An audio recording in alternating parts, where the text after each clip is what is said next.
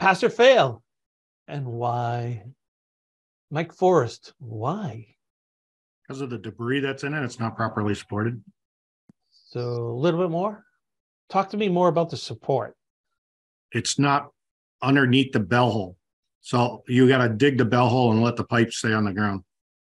The bell is supposed to be in a hole in the ground, and the pipe is supposed to be, again, on solid, bearing, virgin soil that you haven't overdigged. Fail, see you later, bye. Reinspection fee.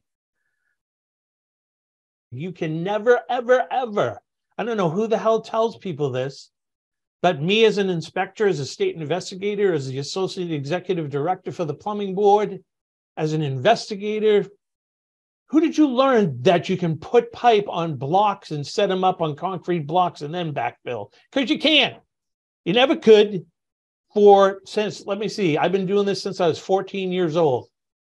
And I don't know where people think they can like elevate pipe on blocks and not be on virgin soil, freshly compacted. And obviously, like Mike said, that is not on virgin soil and it's sitting on a block. This is just absolutely ridiculous, deplorable workmanship. Not even workmanship. I don't know what they call that.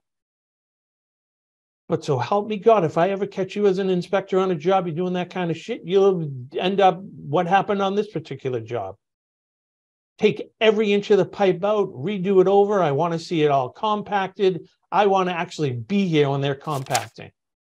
There's the same job, taking a shot down the pipe.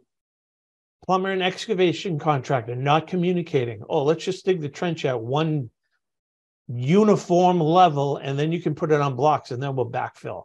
No, which is one of the reasons why you see an extensive amount of questions out of Section 1005, trenching, tunneling, and backfilling. Because plumbers can't do it as much as they can't size gas piping. Ridiculous. Absolutely ridiculous.